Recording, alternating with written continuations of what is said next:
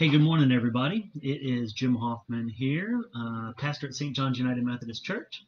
It is near time for our daily devotion, so I'm jumping online live for us to be able to gather to do that. Looking forward to having friends join me here shortly, and as you do, I would encourage you to take a moment to make a comment and let me know that you're here. I would love to say hello to you this morning, acknowledge that you're with us. But we'll take a moment to wait for folks to gather. Beautiful Monday outside.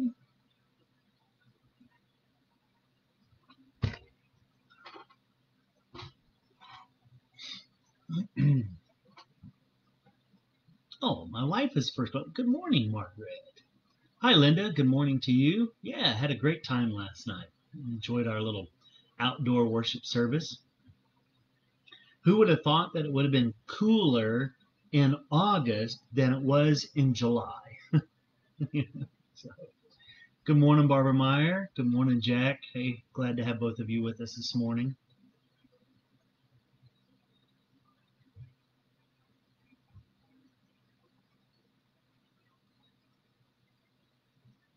Just remember as you sign in, if you want to take a moment to say hello, that would be awesome.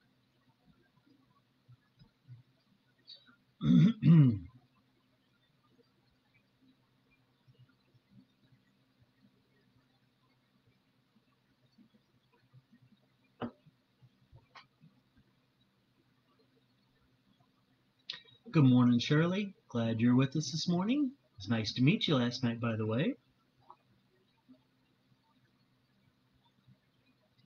Hi, Barbara. Thank you for showing up for last night as well. Glad you were there. It's nice to meet you in person.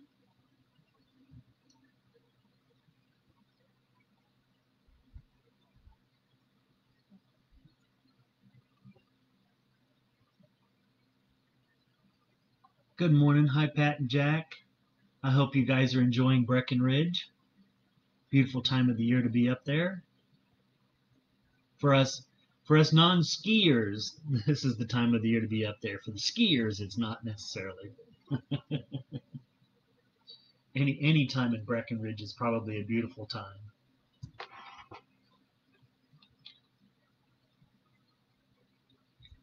Let's see, anybody else? For those of you who are here, we're going to be reading out of Romans chapter 8 today, by the way, so you might want to take a moment to find that.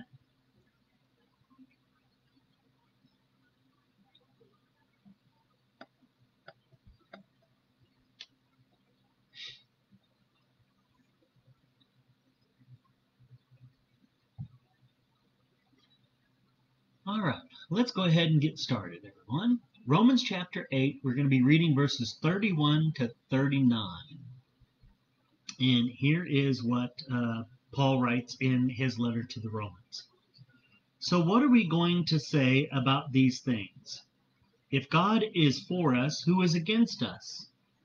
God did not spare his own son, but gave him up for us all.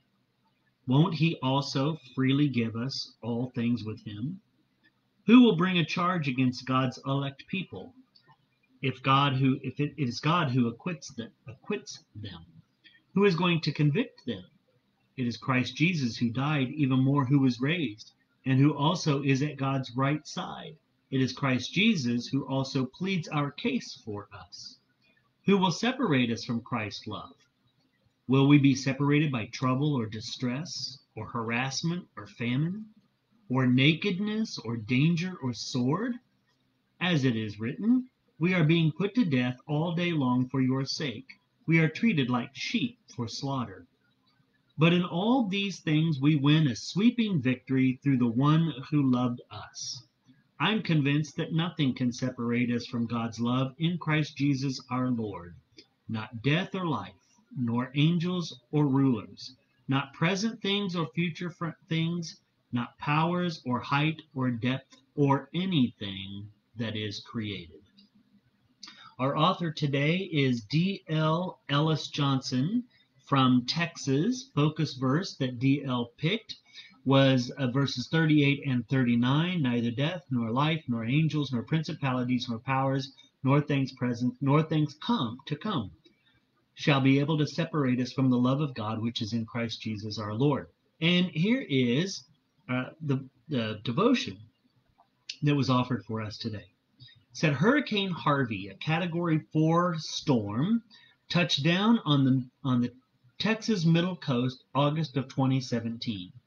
After 4 days of intense rain, some areas were deluged with more than 40 inches of water.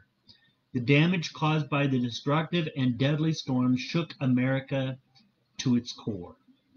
On Monday after the storm, a Dallas newspaper reported that some people held Sunday worship services in an outdoor athletic facility in South Texas where Hurricane Harvey hit hardest. Those who attended said it was important for them to be at worship, despite the ravages of the storm. They were demonstrating their faith in Christ.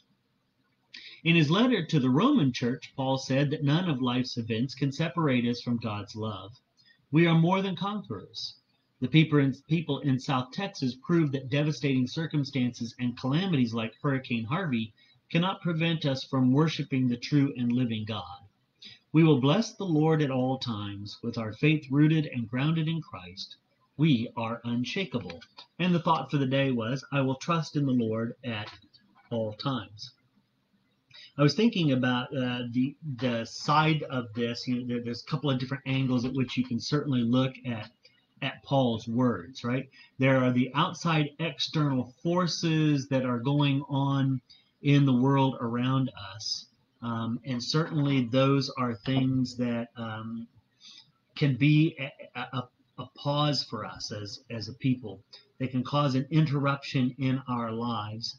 And bring us to a state almost, and sometimes a kind of like grinding halt.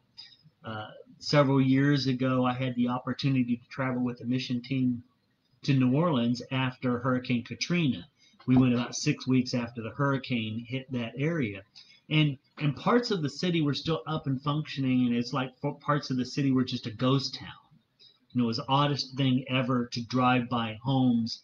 And FEMA had gone through and they had put these X's on there, and it had to deal with, not only humans that were deceased that they found there, or animals or things like, it had all these different kinds of markings that were on the outside of these houses where they had gone through and cleared all of these things. Part of the city's functioning, Bourbon Street, back up and running not too long afterwards, but other parts of the city were just decimated by this. I think the same thing's probably true with other cities. I went to Joplin, not long after the tornado ripped through Joplin, and you see that parts of the city are still thriving, and then there's a swath, of town that's just decimated. There's external things that can certainly happen in our lives that can bring them to a grinding halt, right?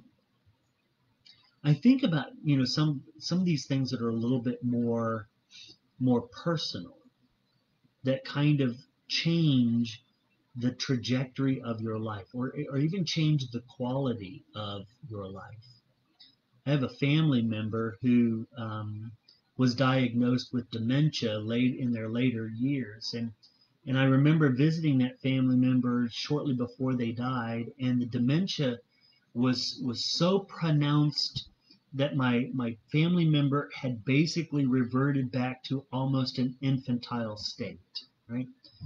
Could not speak for themselves, had lost basically their complete mental capability to form sentences and all those kinds of things. And you think about a person finding themselves in such a helpless state, right? And that altered the whole course of your life. The author of our devotion talks about the aspect of these things that interrupt our relationship with God, right? And this comment of, we will bless the Lord at all times. With our faith rooted and grounded in Christ, we are unshakable, right? It's from our perspective. But when you think about people who find themselves decimated, either their life or their health, they might wonder where God is. Has God left them behind? Where is God in the middle of their circumstances, right?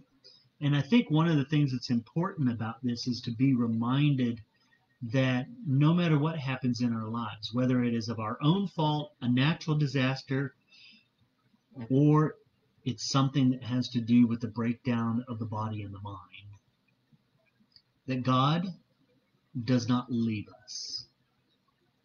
There's nothing that can separate us from the love of God. We are claimed by God through Christ Jesus as his own, and God loves us no matter what we encounter, experience, do, all of these things, right? God's love is there for us. And so I think one of the important things for us to remember is that no matter what we're experiencing in life, God promises to be steadfast and faithful, and that God's love promises to be ever present for us.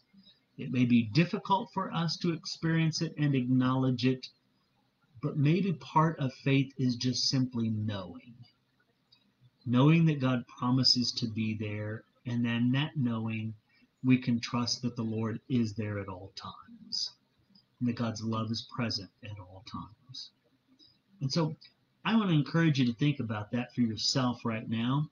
Whatever you're experiencing, whether it be kind of a breakdown in things that are happening, the normal aspects of your life, your work environment, your relationships, maybe some of your health even.